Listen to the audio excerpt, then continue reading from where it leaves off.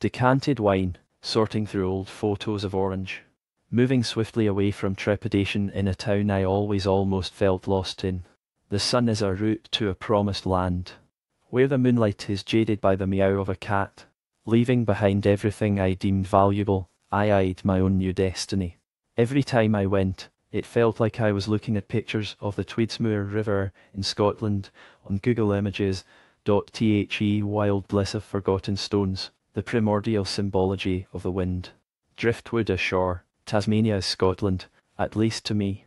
I assumed that my journey would be indifferent to myself. As a struggling 20-year-old, I did not know what I wanted to really do. I sighed a great deal. There is poetry in this struggle, a fortune to be told, a cheek to be kissed, a story to be held. My life is the sum of choices, as we all understand. Often, we underestimate where the weather is taking us, or what kind of rose is going to be up in the morning tomorrow.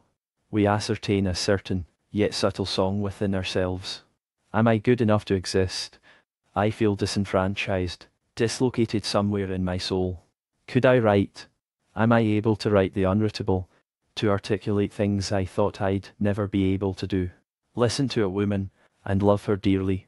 The absence of myself, the piles of cigarette ashes, the despondency associated with the negligence of my own nature.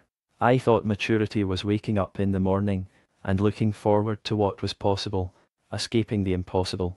I thought failure was bad, and yet every miracle in life has been associated with some kind of failure or loss.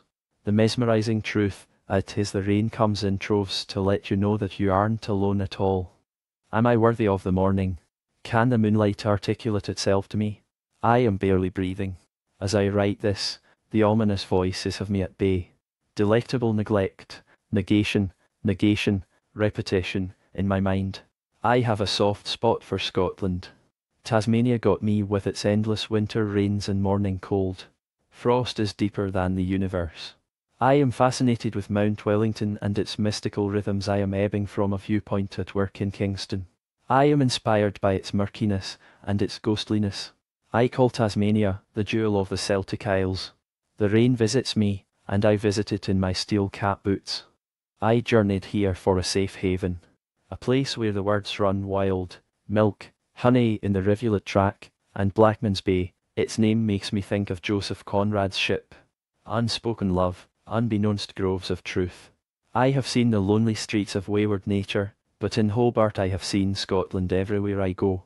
From looking out the window, I walked on the shores of Long Beach. I have been to Scotland. I have been there. The inseparable beast of Scotland permeates all who come here. For everyone who has been to Scotland, they have pierced the cathedrals, and the echelons of melody are so intoxicating that you are desirous of all that is within the tracks of Mount Wellington. The cats call you by name, imagination, William Blake Clouds. There is a drought of ugliness. Hobart in all its glory is Scotland. Linger and consume, and let the truth edify your soul. In love, women, the beaches. The cold brings its own ghosts, apparitions of melody. In all its beauty, a hymn is made, and continuously remade. No other writer wouldn't see Hobart as Sydney, because Sydney does not have mountains that transcend time. It is no sweeter than a Willie Smith's apple cider. Hobart nights are pristine, almost elucidating. I am not here to advertise its beauty, but to present the case that Hobart itself created a Scotland within me. Nowhere else have I felt freer and transcendental like Henry Thoreau. David Novel Walden, to quote Thoreau on that, I wanted to live deep and suck out all the marrow of life. I am the sunniest when the cats prance and prattle with my soul. I have been to places only Walt Whitman would have dreamed of. Mount Wellington, with its harsh cold, God-given face of tangible beauty, relents in its efforts to entice me with love. With all the stories to be told, and beauty to be beheld. I am an insufferable vent like the murals of Picasso. If you could only see the freedom in the mountainous nature of Hobart, would you be able to see the spirit of Joseph Conrad's ship illustrating the invisible Scotland right before your eyes? Nothingness can drown you, but beauty can forestall death. I was sent here as a nomad, a conqueror of myself, to pursue a journey to write a story that would stifle your mind. I want you to see a new Scotland, From the generosity of the Salamanca grocer to the old lady you have to help through the door. There are metaphors written on the walls of Centrepoint for the gracefulness of St. David's Cathedral. John Keats lived here. Poetry lives here, and its force makes men crumble in forgiveness. My life changed by just looking at the mist wrapping and swerving undulatingly around the breast of Mount Wellington. Here my soul had changed, it had said, here become who you're not who you think you but what the mist is within you. In the sweetness, in the ether of this messy, hungering, gunslinging love, the mist will make you its own child. I am a child of that mist. Decanted wine, sorting through old photos of orange. Moving swiftly away from trepidation in a town I always almost felt lost in. The sun is a route to a promised land, where the moonlight is jaded by the meow of a cat. Leaving behind everything I deemed valuable, I eyed my own new destiny. Every time I went, it felt like I was looking at pictures of the Tweedsmuir River in Scotland on Google Images. The wild bliss of forgotten stones, the primordial symbology of the wind. Driftwood ashore, Tasmania is Scotland, at least to me. I assumed that my journey would be indifferent to myself. As a struggling 20-year-old, I did not know what I wanted to really do. I sighed a great deal. There is poetry in this struggle, a fortune to be told, a cheek to be kissed, a story to be held. My life is the sum of choices, as we all understand. Often, we underestimate where the weather is taking us, or what kind of rose is going to be up in the morning tomorrow. We ascertain a certain yet subtle song within ourselves. Am I good enough to exist? I feel disenfranchised, dislocated somewhere in my soul. Could I write? Am I able to write the unwritable, to articulate things I thought I'd never be able to do? Listen to a woman, and love her dearly. The absence of myself, the piles of cigarette ashes, the despondency associated with the negligence of my own nature. I thought maturity was waking up in the morning, and looking forward to what was possible, escaping the impossible. I thought failure was bad, and yet every miracle in life has been associated with some kind of failure or loss. The mesmerizing truth, it is the rain comes in troves to let you know that you aren't alone at all. Am I worthy of the morning? Can the moonlight articulate itself to me? I am barely breathing. As I write this, the ominous voices have me at bay. Delectable neglect, negation, repetition, in my mind. I have a soft spot for Scotland. Tasmania got me with its endless winter rains and morning cold. Our frost is deeper than the universe. I am fascinated with Mount Wellington and its mystical rhythms ebbing from a viewpoint at work in Kingston. I am inspired by its murkiness and its ghostliness. I call Tasmania the jewel of the Celtic Isles. The rain visits me, and I visit it in my steel cap boots. I journeyed here for a safe haven, a place where the words run wild, milk, honey in the rivulet track, and Blackman's Bay. Its name makes me think of Joseph Conrad's ship. Unspoken love, unbeknownst groves of truth.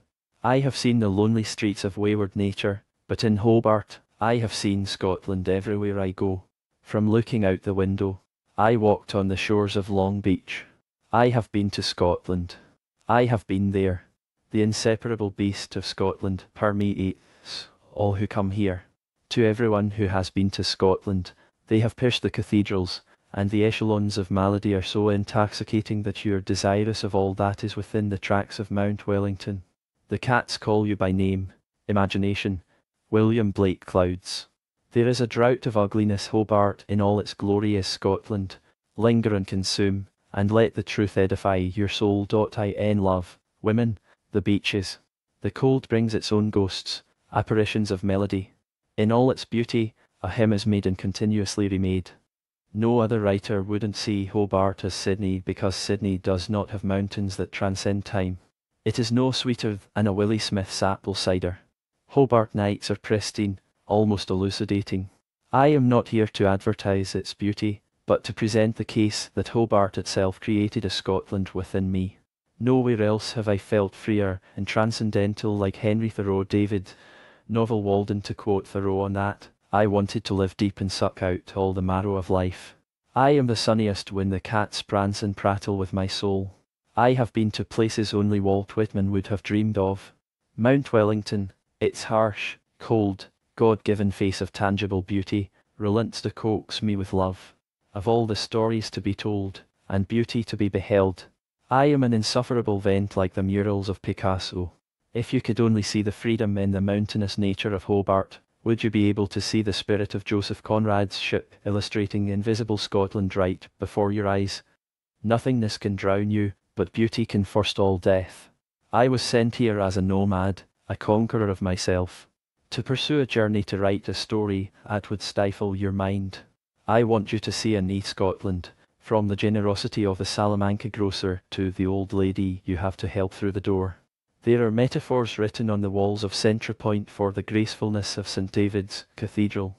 John Keats lives here. Poetry lives here, and its force makes men crumble in forgiveness.